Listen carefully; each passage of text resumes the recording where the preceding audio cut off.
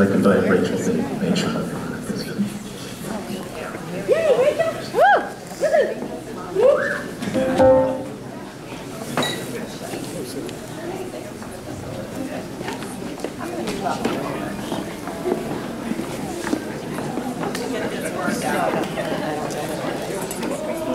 oh shit, sorry. I'm good. Okay. Let's try Out of the way. Can you guys hear me? Is this okay? Yes. Okay, good. I can't hear you. Good evening, everyone. I'm Rachel Watson, and I have had the joy of being Theresa's big sister for the last 30 or so years. I could spend this speech going over all the things that she was constantly doing to drive me crazy, like stealing my music and my clothes, shadowing me and my friends, reading my diary, and of course, once I was old enough to date, spying on me through the windows when I would get back home. But I won't do that. What I will say is that even though having a little sister isn't always rainbows and butterflies growing up, I must have hit the sister lottery. I read an article recently that talked about the special bond of siblings.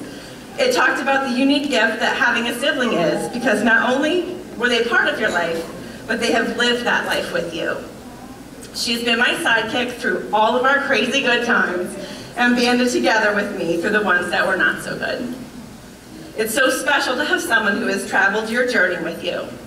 She's always a sounding board, a fierce cheerleader, fashion advisor, silly dancer, the best aunt in town. So generous, my partner in crime, and I am grateful to call her mine. One particularly cool thing about being a big sister is that you get to pass along some kernels of wisdom along the way. Having certain life experiences ahead allowed me to see some curves in her path in advance, and also maybe some fun-looking detours. We have no shortage of these nuggets. I was particularly good at sharing my thoughts on what she ought to do. There were a few, though, that were pretty good, and she actually took me up on them. The first, considering her love of music and performing, during my freshman year at JMU, I called her and I said, hey, they have these things at college called a cappella groups. You need to check it out. I think that worked out pretty well for her. Yes, it did. I also told her how not to lie to Mom about hitting the mailbox made of brick when you don't even have a driver's license. And I think I remember back in 2010 mentioning that blonde cutie at the Segway table during Martin Family Night seemed to be worth getting to know. Yeah! Well, I had a feeling about Parker from the first sighting at Martin. The deal was sealed for me after listening to stories Theresa would tell about how this guy would surprise her with items, food items that she liked, Dr. Pepper, on bad days when she totally needed it. And, of course, watching him interact with my kids for the first time. He came to Emma's first birthday party at our house, and if I didn't know better, I would have thought he had known us forever. He fit in with us like a perfect puzzle piece that we didn't even know was missing. I'm over the moon that I can officially call him my brother.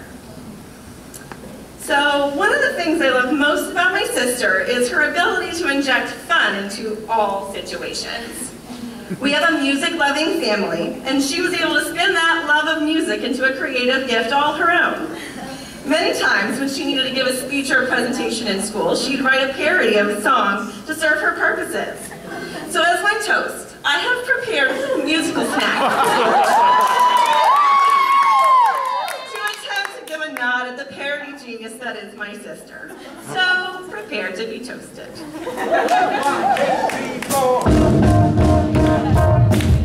Crazy what I'm about to say. My little sister got hitched today. She's been my sidekick for all her life. She'll always be my sister because she's Parker's wife. And I'm so happy if you feel that the smiles are the proof.